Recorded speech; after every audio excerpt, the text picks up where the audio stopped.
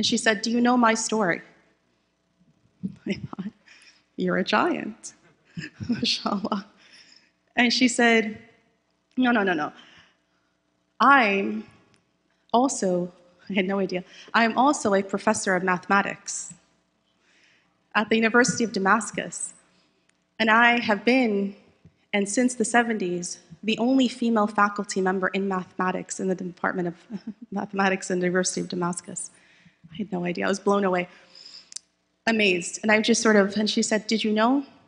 I wasn't always a sheikha. I wasn't always a muqri'a jami'a. She had all 10 recitations completed in ijaz on all of them. And she said, I wasn't always this person. In fact, I came to Islam late. I thought, came to Islam late? MashaAllah. And then she said, when the wave of feminism hit Damascus, so many of us were taken by it. And all of the people that thought themselves to be educated and more advanced, maybe socioeconomically, we all took off our hijabs, and we all, and she said, I just was raised in a family that wasn't at all religious. So it's not like she took off her hijab, she just was raised in a family that wasn't religious. And I thought to myself, I can do what any man does. And I'm going to study the most complicated thing. And so she chose mathematics. And she became very good at it. An incredibly brilliant woman. Very good at it that she became a professor, the only professor who was a female in her department, in a very male-oriented department. And so she said, there I am, and I wanted to affirm that I, as a woman, can do this, right, in that kind of mentality.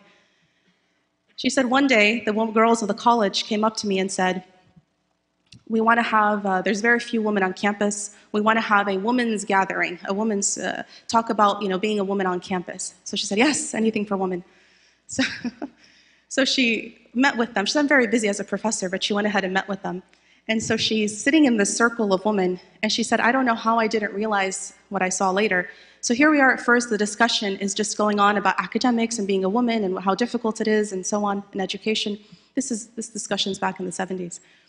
And she said, I don't know when the conversation switched from the discussion of academics to the discussion of the Prophet Muhammad sallallahu alaihi wasallam.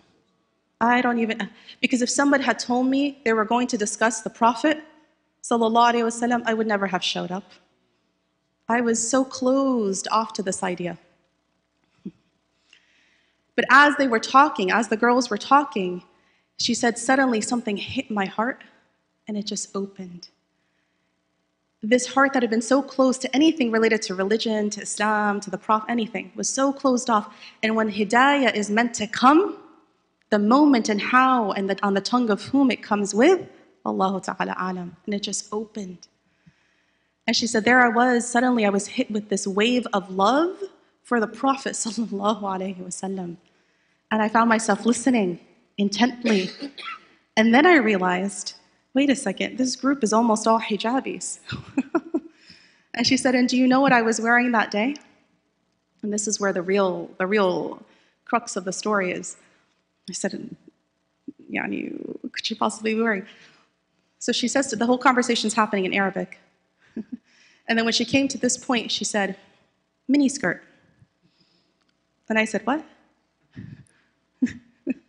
So in English, she repeats again, mini skirt.